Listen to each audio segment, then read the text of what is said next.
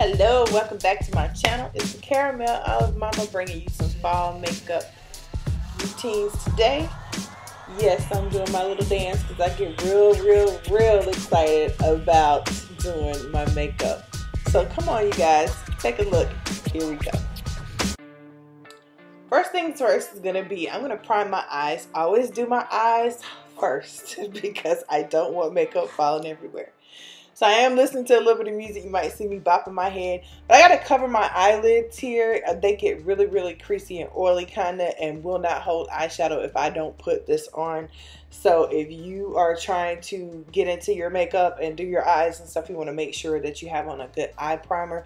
And this is by SmashBox. This is a 24-hour eye primer, right? Going in with my MAC 224 brush, which is a good blending brush, and the color I'm into it. That is very velvety, dark red, burgundy color. It's a great fall color. It's also a great winter color. I have only used this when wearing one other color. I'm not even sure if they sell this standalone or not. I know it's available in the palette refill pan. You can definitely check their website to see. And I'm going to put that right there on the outer corner of my eye, as you can see on both eyes coming up soon here. I'm only working with two colors today, but every single time that I wear these two colors, I just get so many compliments on it. I'm going to bring it in from the outside towards the end, right above or right up under the brow bone. I am not able to do this eye as well as I do that right eye. If you ever see me, you'll see that my right eye is always looking real good. Now that's on your right and to my left. But my right eye is always looking pretty decent. But that left eye, for some reason, I cannot get that. I can't blend that. There's something about that eye that doesn't work well for me when I'm putting on makeup. But I'm trying to make the thing work anyway. Because, you know, you don't want to be out here looking crazy and busted. Now, there's a couple of things that you're going to have to do for me. And one of them is like, comment, and subscribe to my channel. Thank you so much for that little announcement. Let's move on. We're going to go in with English Gilt. That is a pigment. I'm going to use my 242 MAC brush. That's a large shader brush. I'm just going to use that to pat on. Now, I'm only using that really honestly because I got to wash the rest of my brushes. Like, they are in bad shape right now, okay? Like, bad shape. I need to wash them, so I use the clean one that I have. That's a good just a little patting motion from the inside going towards the outside. That is a very pretty silvery gold palette, or goldy silvery glittery pigment. Okay, and the pigments are always going to be very shimmery, highly pigmented, of course. It's going to just make things pop. I'm trying to learn how to work more with mattes because I've been shimmering since the day I turned that age to start wearing makeup. So, yeah, I'm just patting that on a little bit, and you're going to see me come back with that 224 brush, and I'm going to blend from the outside, blending in, so that I can have that gradient effect. You don't want to blend, especially with a shimmer, from the inside out, because it may end up covering up that shadow that's on the outside, and it doesn't give it a gradient effect. It kind of just covers the outside, and it doesn't seem to blend well. At least that's the way that I have learned for myself and how I have to do it. Alright, so I can blend this eye really good, like I was saying before, but the rest, oh my god, that left eye just won't do right for me. So I'm just going to keep making sure until I see that there's like a gradient effect to it. Then I'm coming over here to that uncooperative eye, y'all. Y'all know how I feel about that eye. It just does not want to do what I want it to do. I can't seem to blend it the right way. I can't even arch that thing the right way when I do my brows. And so, as you can see, I just took like a little baby rest on my arms to try to get closer in so I could see what was really going on there. But you still want to blend from the outside in. I don't know why the camera is doing what it's doing. It seems to get a little darker when I come close to it. But here, I'm just going to do the cleanup. This is the main reason why I do my eyes first, because I don't want to have to go in and retouch up my foundation, concealer, and everything that I end up putting up under my eyes. I want to make sure that any type of eyeshadow fallout, especially with shimmers and frost and pigments and things like that, I can go ahead and get off. Now I'm going to get that whole area ready because there's a lot that's done to that particular area. I'm going to prime it with SmashBox's 24-hour under eye primer. The layer under your eye, or layer of skin under your eye, is very thin. It's also an area, no matter what kind of skin you have, that can become very dry. So you want to make sure that that's 100% moisturized. And I'm just going to rub that out for a minute. And I absolutely positively love this under eye primer, but it is not a standalone situation. I am now starting to use some hyaluronic acid serum under there prior to putting on any makeup at all. Also, of course, moisturizing. But here, I'm putting on clear mascara because I'm about to put on my lashes off camera. I am wearing falsies today. I wear the Naturals by Ardell, the Duralash Naturals. I don't like the big, packs of weave on my eye. That's just me, okay? No offense to anybody else out there, but I use the clear mascara because the black is just too much for me. Now I'm going to go in and color correct. Under that eye that you see me doing right here, I have the most problems with this particular eye. There's hyperpigmentation up under there. As I told you before, I have a hard time blending. I don't even think my brows are correct on that side. I only have a little bit on this side. And I didn't notice all these things. Of course, I started getting older and got over 40. And I'm like, what is this dark circle here? So I just put, I color correct under this eye probably more than I do under any other eye.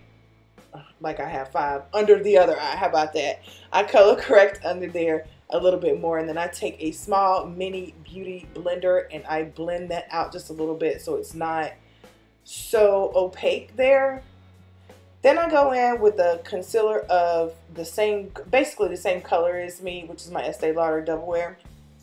And I love, love, love this concealer. I'll take a beauty blender of the same one and blend this out.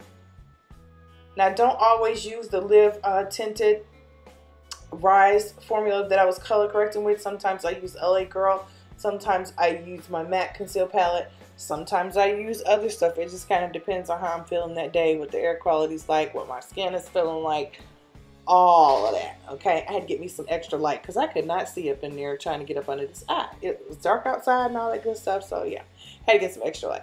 Now I'm going to blend this eye out. This one seems to take more time, like more time than anything. And I'm just at that point now where let's just get it back. Anytime you're color correcting, I'll say this again and again and again, whatever you're using to cancel out that color, that's fine, that's great. Make sure that you can't really see it, but you always want to go back in and bring it back, bring it back, bring it back. This is what I was taught, and it has worked for me.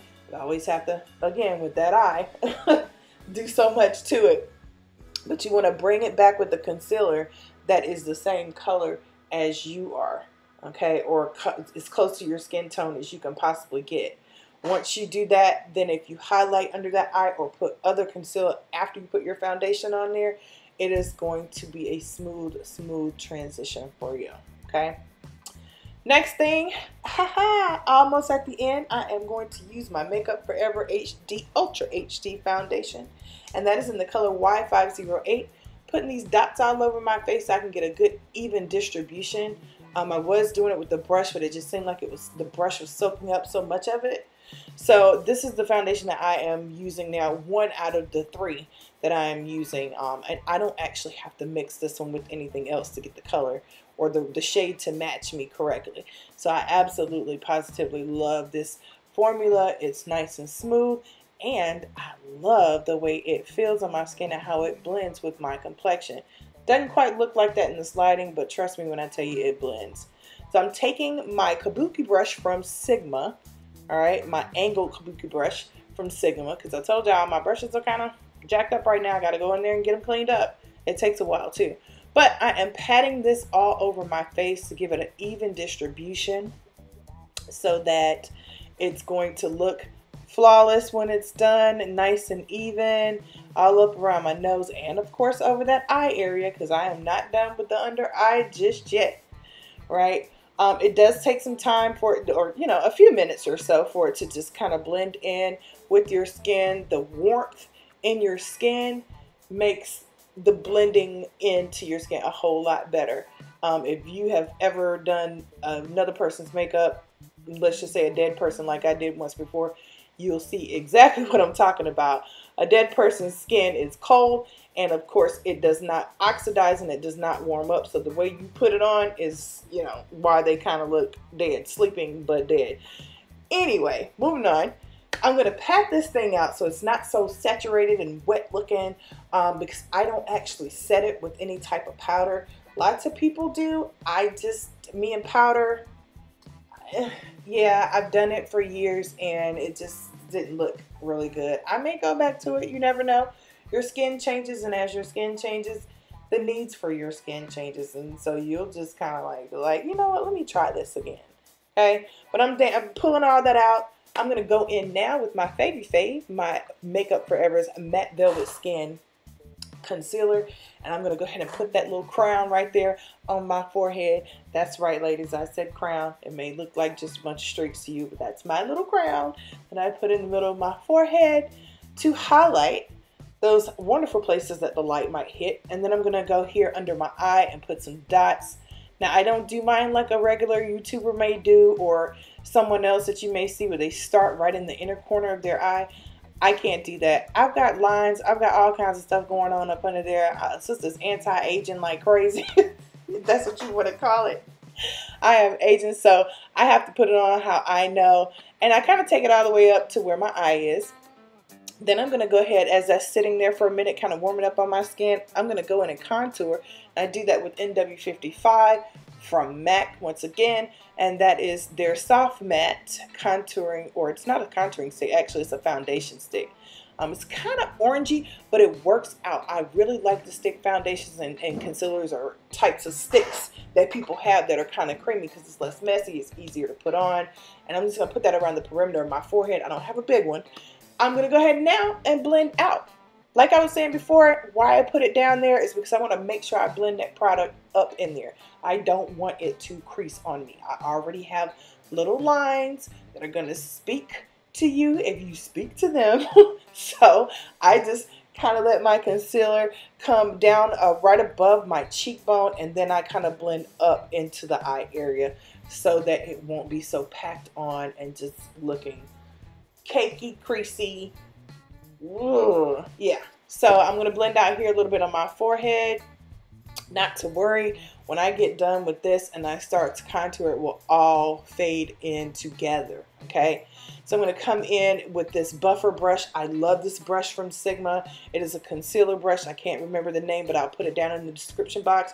Love it, love it, love it. It just kind of buffs everything out and doesn't give me a headache. All right, I'm going to go ahead and blend in my contour right there with a brush again from Sigma. And if you haven't heard or got a Sigma brush, get you some. Okay, I'm going to use my Morphe brush for this. This is a great buffer brush to kind of buff everything in so that there are no harsh lines of demarcation or anything like that, making everything look blotchy and crazy and just you want it to blend. I am going to set my contour with Coco Naughty by Fenty Beauty. It is a bronzer. She hit the nail on the head when it came to bronzers. It's not something I've always worn. I just recently started wearing this probably within the last 2-3 years. Love it. Okay, it is a powder, but it does set any type of cream products the right way. For my skin, I love anything that's cream to powder. Okay, cream to powder for me. Got that done. I'm going to go ahead with my Laura Mercier's Honey. All right, setting powder, the translucent setting powder. I'm going to put that everywhere that I contour. It just brightens everything up for you. Okay, I don't put a whole lot, just enough to let it sit and then brush that thing off. And it sets that concealer so it's not going to be so creasy or balled up or matting or whatever it is that concealer will do, because it does different with everyone. And I'm not sure what happened to my focus right here and why it was a little bit off, but I'm going to continue to brush that off until everything is gone, and you'll see how pretty and highlighted my face is at that point. Yeah. Okay. Now I am going to go in with Nightmoth, and it is a lip liner from MAC. It is very pretty. It's a dark purple, reddish purple maybe color, and it does really good. I know it looks real twisted right now, and I'm gonna fix that, okay? I am going to fix it, but I'm gonna put that on because the lip color that I'm gonna be wearing today is called Sin. That is also by MAC. I can't even believe I got this much MAC stuff in here now. I've been doing so much, but anywho, I'm going to go ahead and continue the line. That's just going to give me a guideline for my lipstick, and hopefully it won't be running all over the place. Even though it looks like it's running right now, I'm going to try to prevent that, okay? This is the color Sin. It's a very dark burgundy blood red color, and it seems to be blending very well with that purple. That Nightmoth is a great lip liner for just about any color that you put on in the red family or the purple family, because it will just it will blend so well with glosses and everything. So you gotta love that. All right, so I did have some little mistakes and I had to wipe off just a little bit, and I'm gonna go back in with some concealer, and that's my Estee Lauder's Doublewear concealer, and just kind of buff around to give that a clean look around my mouth, and to also help the lipstick from bleeding and running and going all over the place. Right now I'm going to set my face with Urban Decay's All Nighter spray. Love that stuff. That is a matte spray, and that's my final look for the fall colors. I hope you guys liked this video. If you did, hit that thumbs up, make sure you subscribe, and let me know what you're thinking by putting a comment down there. You guys take care.